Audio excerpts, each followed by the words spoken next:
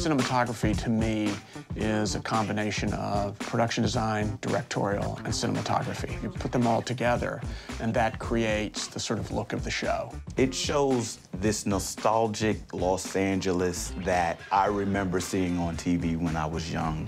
Audiences are watching this show in their living rooms, and they really do feel like they're in the 80s. And I think it's shot with, you know, the colors a little brighter, things a little more flashy, you know, to give it that element of, oh yeah, there was pieces of this time period where a lot of things were really screwed up, but bright and fun and loud, and I think the visual style really kind of reflects that.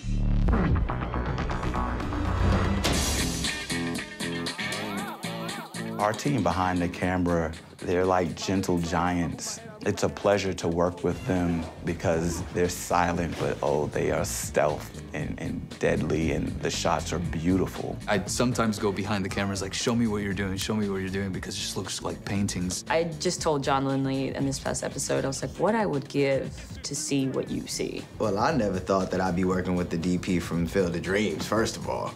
It's dope. John's amazing. Well, Snowfall is set in the early 1980s in Los Angeles, and it was a colorful period of time. And the designer and I have worked together also with the wardrobe designer so that we try to tell the story partly through the colors of that era. The great thing about Snowfall is you can be very adventurous with your lighting, with your angles, your composition. You can shoot really low, you can shoot really dark, really whatever. The producers love it if it looks interesting and not like classic television. I'm just trying to figure out how they do it, you know? I'm just in awe.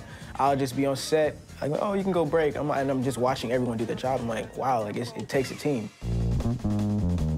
This year I used Vericams on the show because I was interested in a more sensitive sensor, and that allows me to take advantage of available light on night exteriors, on streets and places like that. I think new technology, you have to go with it, because if you don't adapt to the new technology, you get left behind. We try and do a lot of work in one day, so it helps us to move quickly. With smaller lights, battery-powered lights, our gaffers come up with a whole section of LEDs that run on battery. Just bring the thing and turn it on. It's on an iPad. You can change the color. We can really embrace all sorts of different colors. So it's a lot of fun to work that way. My goal for this show, photographically, is pretty simple. I just want to make it enjoyable to watch. I want it to engage the audience visually, and I want it to be fun.